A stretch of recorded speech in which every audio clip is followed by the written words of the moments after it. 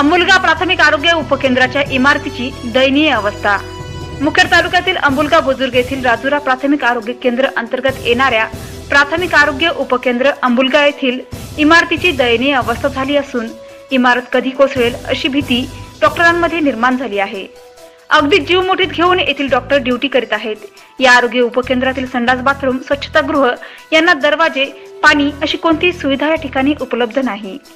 अंबुलगा बुजुर्ग येथील उपकेंद्राची लोकसंख्या 2531 आहे। प्राथमिक आरोग्य राजुरा बुजुर्ग केंद्रा अंतर्गत 7 उपकेंद्र आहेत। अंबुलगा उपकेंद्राच्या कर्मचाऱ्यांनी इमारतीच्या दुरुस्तीची मागणी केली होती।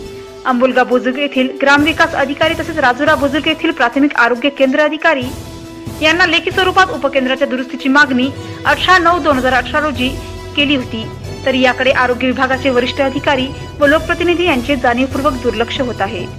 अंबुलगा येथील नागरिक मोठ्या प्रमाणात अशिक्षित गरीब असून यांना प्राथमिक उपचारासाठी मोठ्या शहरात जाणे शक्य नाही। त्यामुळे येथील आरोग्य उपकेंद्रात यांच्यासाठी खूप मोठा आधार आहे। त्यामुळे उपकेंद्राची झालेली दुरावस्था आणि याकडे लोकप्रतिनिधींचे दुर्लक्ष ही गावातील नागरिकांसाठी अन्यायकारक विषय होत आहे। यादव गायकवाड, मुखेड तालुका प्रतिनिधी।